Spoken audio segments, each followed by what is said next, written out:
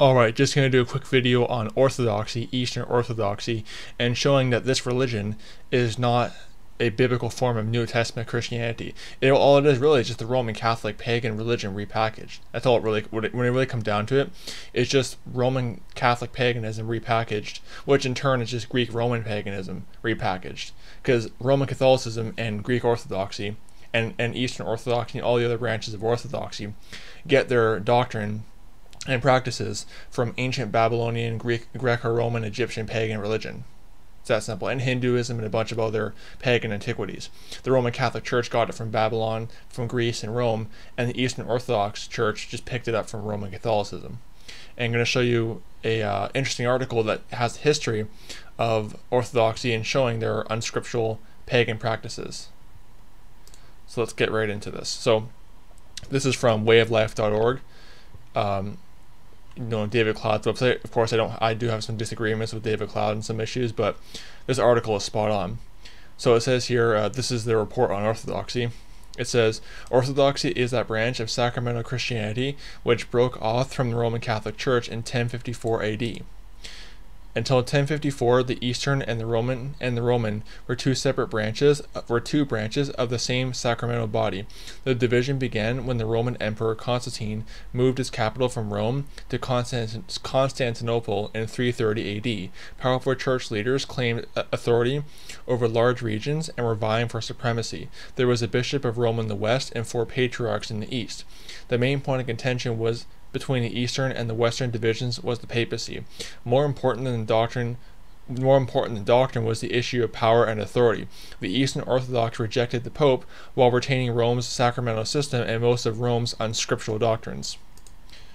They quote down there, quote, the division of the Orthodox Church into the Western, Eastern, Roman, and Constantinople began with the division of the Roman Empire in late 4th century AD toward the end of the 9th century, and dialogue between the papacy and the patriarch became much sharper. It was at that time that Bulgaria was baptized, and an argument broke out between Rome and Constantinople over the patronage of the new Christian country. And in 1054, there was a formal break between the Western Roman and Eastern Orthodox Church when Pope Leo and Michael Cyrillus, Patriarch of Constantinople, anathematized each other. This signified a formal split. A Millennium of Russian Orthodoxy, pages 20 to 21. So basically, they were already part of this Roman Catholic, pagan system, and they essentially just broke off and formed their own pagan religion, which again, just a repackaging of Greco-Roman, Egyptian, Babylonian, Hindu paganism. It's not scriptural at all, and we're going to see that later in the article.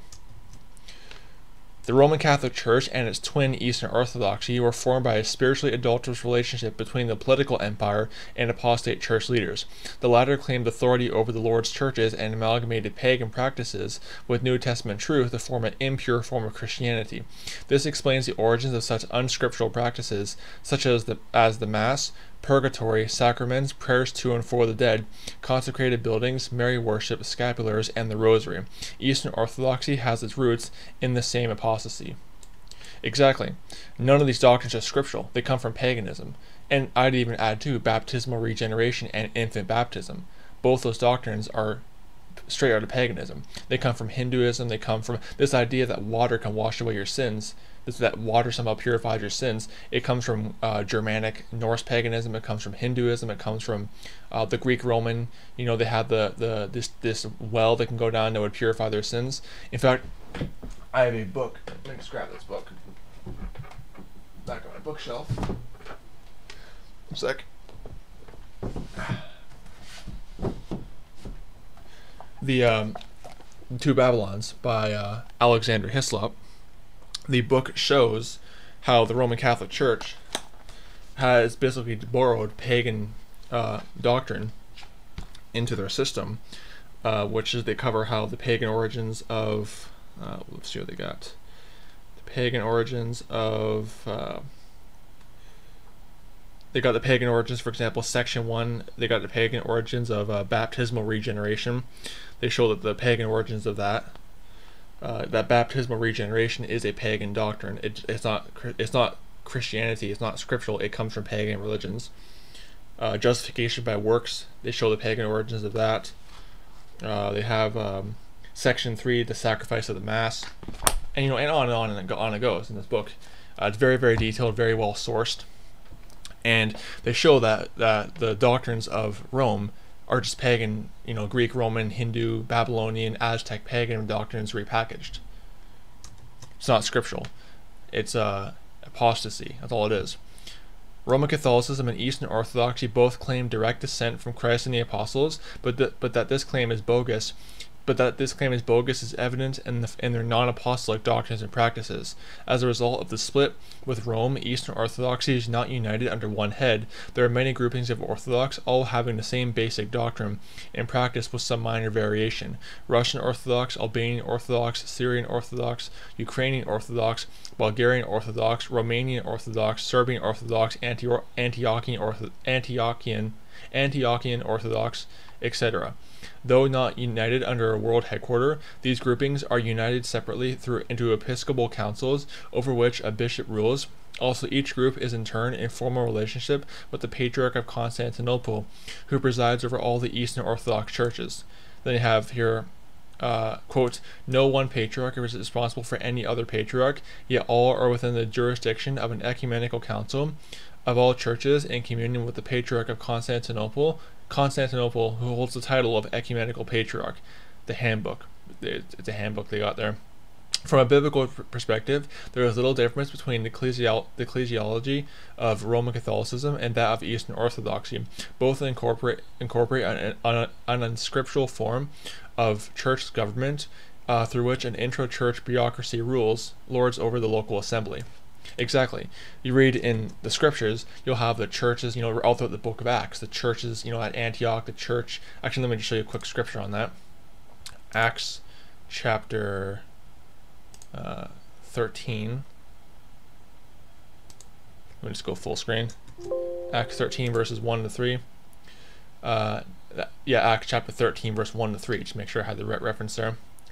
Now there were in the church that was at Antioch certain prophets and teachers, as Barnabas and Simeon, that were called Niger, and Lucius and of Cyrene, and Manaen, which have been brought up with the herald of Tetrarch and Saul. And it says, and they ministered to the Lord and fasted. The Holy Ghost said, separate me Barnabas and Saul for the work whereunto I have called them. And when they fasted and prayed, and laid their hands on them, they sent them away. Not good at reading on a computer, plus lack of sleep doesn't really help. But that's the thing.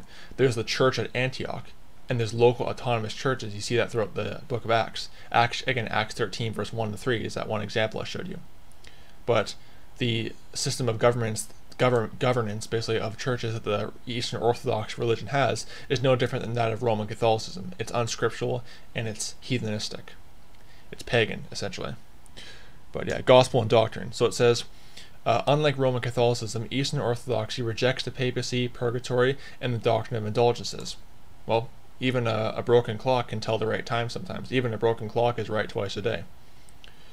Like Roman Catholicism, Orthodoxy has a consecrated priesthood and 7 sacraments which only the priests have the authority to perform: baptism, anointing, communion, penance, holy orders, marriage, and holy unction. This is from the Handbook of Denominations in the United States, 9th edition. Okay, what are the biblical ordinances?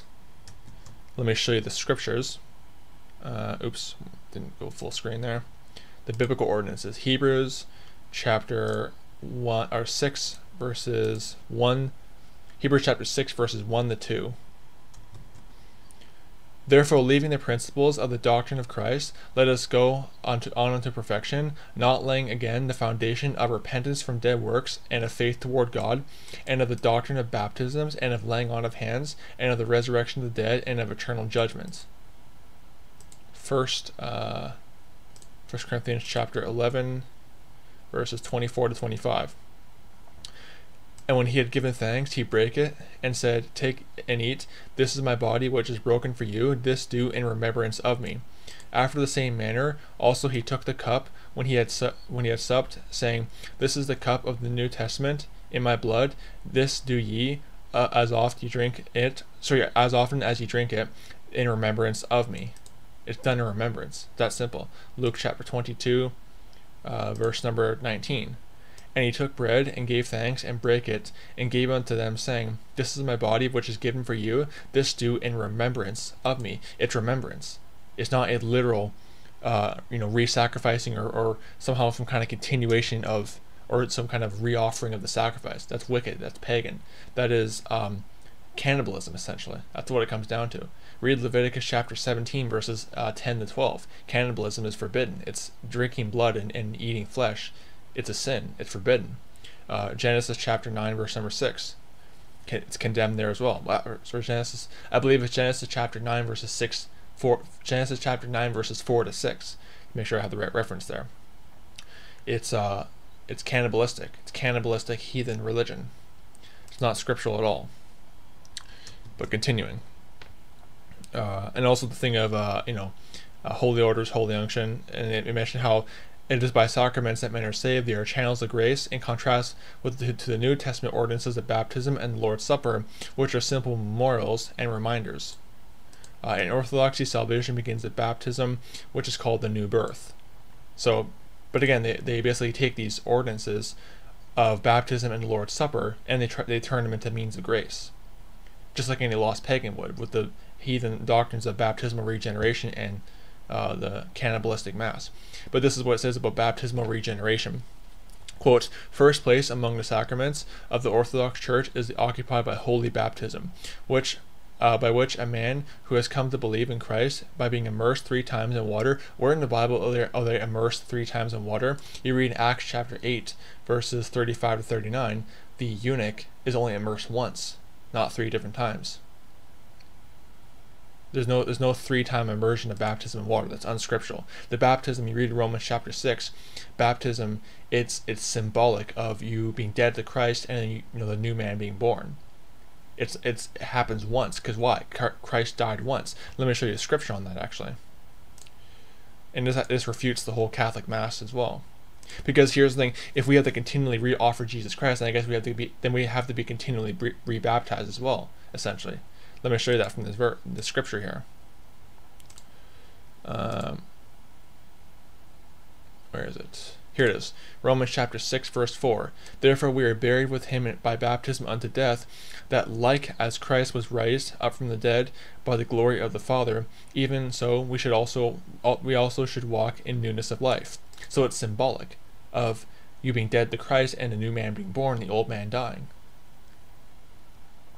Then you go down to verses 9 to 10, Romans chapter 6, verse 9 to 10, and it shows that basically if basically Christ had to be continually re-sacrificed, then we would have to be continually re-baptized to symbolize that, essentially. Knowing that Christ, being raised from the dead, dieth no more, death hath no dominion over him. For in that he died, he died unto sin once, but in that he liveth unto God. If he had to continually die to sin, then we'd have to be continually baptized, re-baptized over and over and over again, because it's symbolic. But the Catholic Church and the Orthodox Church have set aside the commandments of God for their heathen man-made traditions. But they basically, I'll keep reading what it says here in that thing. On that, it says, so being immersed 3 times in water in the name of the Father, the Holy Trinity, the Father, Son, and the Holy Spirit. Whole other issue there. The Trinity is not scriptural at all. The Trinity is pagan doctrine. The biblical Godhead is body, soul, and spirit. Jesus Christ is the body, the Father is the soul, the Holy Ghost is the spirit. I have other videos on that if you want to see some scriptures proving that. But the Trinity is occultic, it's witchcraft, it's paganism. It's not the scriptural Godhead of body, soul, and spirit. And by the way, no, I'm not oneness too. Oneness is also a heresy. Modalism is also a very wicked heresy. So don't try to pin me with that crowd either. The Godhead is not oneness, and it's not Trinitarianism. Both sides are wrong. So it says it's cleansed through so it says that immersed 3 times in water is cleansed through the divine grace of all sins, original sin and personal sins, and is reborn into a new holy spiritual life. This baptism serves as a door through which man enters into the house of eternal wisdom, the Church, for without it man cannot be united completely with the Savior and become a member of his Church, receive the other sacraments, and be the heir to eternal life. This is from these truths we hold the Holy Orthodox Church, her lives and teachings, Saint Tikhon's Monastery, copyright 1986 by, and they get the source down there. like I said, like I might have said earlier, I will link this in the description. So, and then they mention how baptism is new birth, being born to life, made new by our Lord Jesus Christ. It means to be alive in Christ. Through the holy baptism, we all become Christ. And that's from One Church, Russian Orthodox Church, 1981. So that they believe in baptismal regeneration. Then they have the holy chrismation, which is, again, I'll link this in the description. You can read it yourself, but I'm not going to read this whole thing. But here's the thing. Salvation continues then with the participation of the Holy Communion or the Holy Eucharist, whereby Christ is supposedly sacrificed anew, and the bread and the wine of the Eucharist becomes the actual body and blood of Christ. This is the Orthodox form of the Catholic Mass. Exactly. And then they quote the sources down there, which, again, I'm not going to read the whole thing. I'll be linking it in the description. You can read it yourself. These truths we hold the Holy Orthodox Church, her life and teachings. They quote the same thing there. Then they, of course, they venerate Mary as the, quote, ever virgin mother of God, which is, a false doctrine. Mary was not the mother of God. She's the mother of Jesus Christ, but she was not the ever virgin. She had other children after Jesus Christ. Psalms chapter 89, Psalms 89, verses, let me just make sure I have the right reference, actually. I just want to, because when I quote by memory, I often get the wrong reference. But Psalms 89 verses, Psalms 89 verses 8 to 9. Psalms 69, my apologies, verses 8 to 9. See, this is what lack of sleep does to me. It messes me up. Psalms 69, Psalms 69 verses 8 to 9. Keep getting it mixed up there. See, I'm still fallible. I make mistakes. I'm not perfect. Psalm 69 verses 8 to 9. I am become a stranger unto my brethren, and an alien unto my mother's children.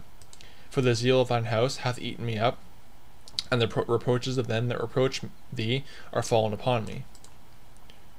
Okay, my mother's children. David is a forerunner of Jesus Christ. Oftentimes, David will speak, in prophetically to Jesus Christ. He'll speak prophetically referring to Jesus Christ. But Mary had other children after Jesus Christ. Some more scriptural proof on that.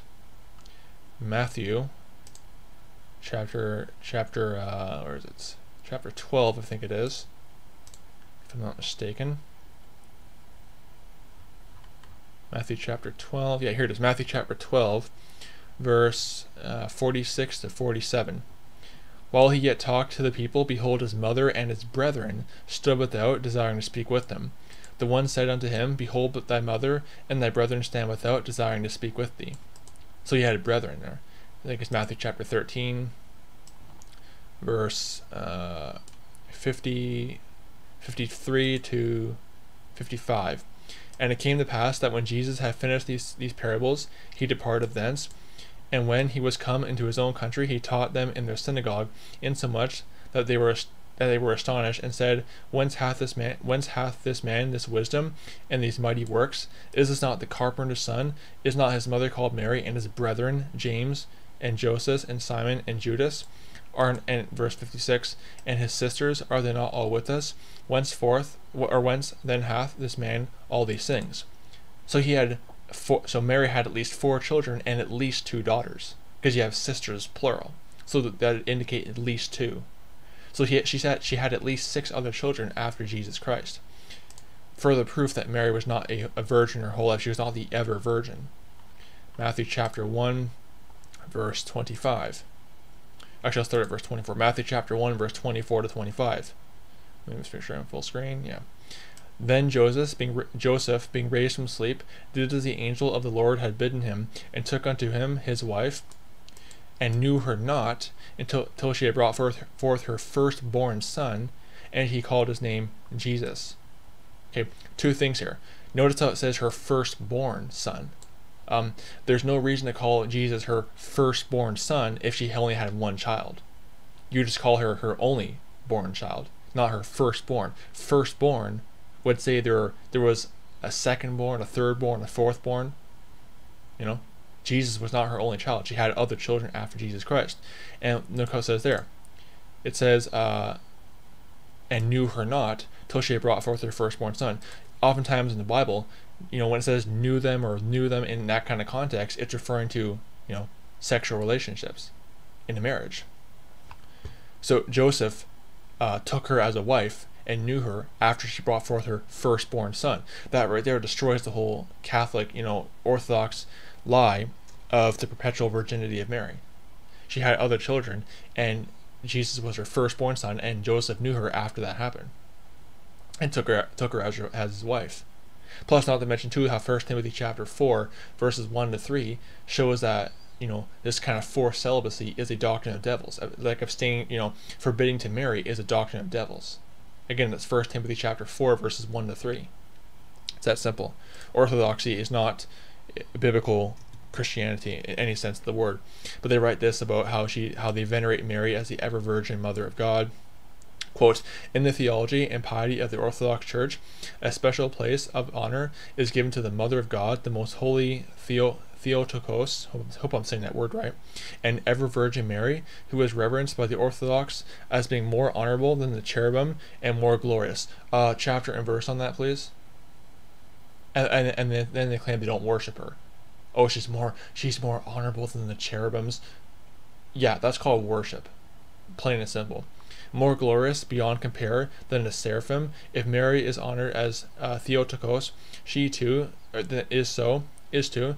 She is honored because she is the pragma, all holy. Thus Mary is seen by the Church as the new Eve, and Christ is the new Adam, whose perfect obedience is contrasted with the disobedience of the first mother Eve in paradise. Then they quote Saint Irenaeus, who really holds no authority in whatever. I mean, he had some interesting stuff. Saint Irenaeus, I think is what his name is, but Scripture is your final standard. But they have this is from These Truths We Hold, the Holy Orthodox Church, Her Life and Teachings, Saint Tikhon's Monastery.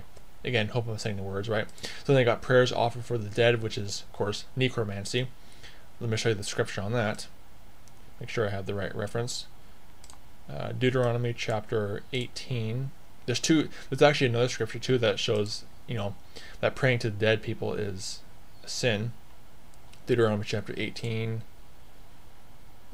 where is it? Verses 10 to 12. There shall not be found among you any that maketh his son or his daughter to pass through the fire, or that useth divination, or an observer of times, or an enchanter, or a witch, or a charmer, or a consulter with familiar spirits, or a wizard, or a necromancer.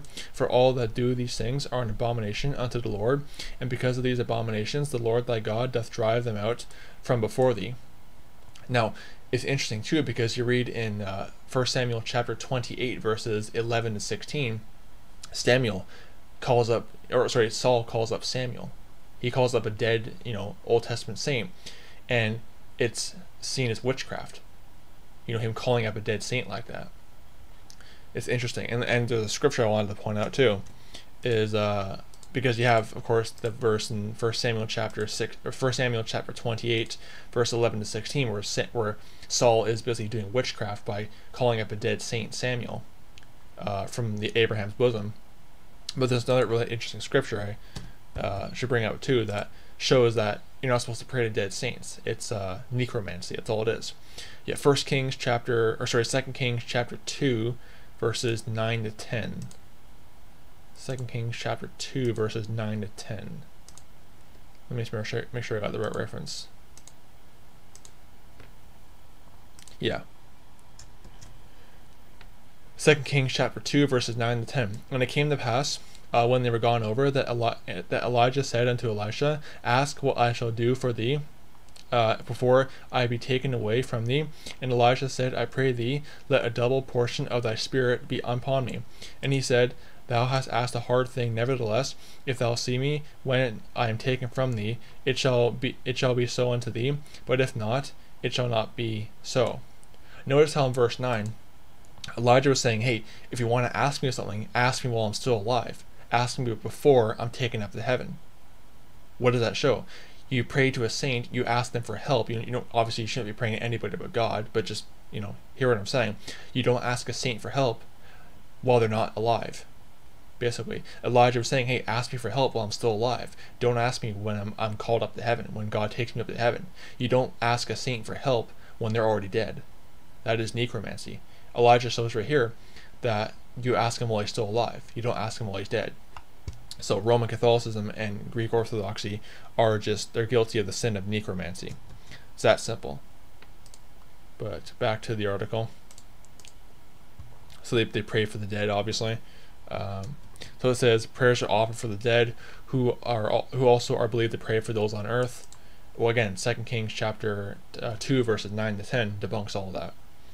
It says, quote, at every divine service, the Holy Orthodox Church offers up prayers for her departed children. They give the source right there. Quote, but the soul of the deceased are aided by the prayers of the Church and of all those who knew and loved him, and also by the acts of charity carried out for his sake. By doing good works for the sake of those who are dead, we are, as it were, completing what they left undone, paying their debts, and offering their own sacrifice to the merciful Lord on their behalf. And of course, they go about how there's tradition, which is above the authority of Scripture. It's just showing that. Sorry about that. Alarm went off there. But it's just showing that the Orthodox religion is not a biblical form of Christianity. It's just the Babylonian religion that is, described in this book right here, but also this book, the Holy Bible, Jeremiah chapter 44, Jeremiah chapter 7, other scriptures too. 1 Kings chapter 16 talks about that. That's who they worship, essentially. That's the goddess they worship. Mary, and they have their pagan gods. Zeus became God the Father, and you can again just read the two Babylons, and also read the Bible to find the origins of the Roman Catholic goddess. The Virgin Mary that the Greek Orthodox and Eastern Orthodox worship is Diane of the Ephesians in Acts chapter 19 verses 24 to 35.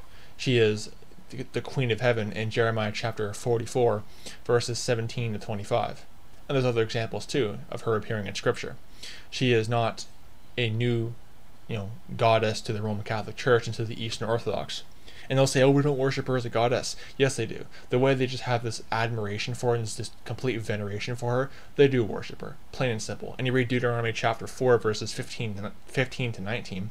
You're not supposed to pray to the hosts of heaven. You're not supposed to make images to the hosts of heaven. So to all your statues of Mary, it's a sin to make those statues. You're making statues to the hosts of heaven. It's a sin, plain and simple. I could just go on and on and on about so many scriptures that just totally destroy and show this Eastern Orthodox system to be the Roman Catholic heathen system that it is. But the bottom line is that Eastern Orthodoxy is not a biblical form of Christianity. It is apostate paganism. And it's just Roman Catholicism repackaged. So don't be deceived by it. May the grace of our Lord Jesus Christ be with all the brethren. Goodbye.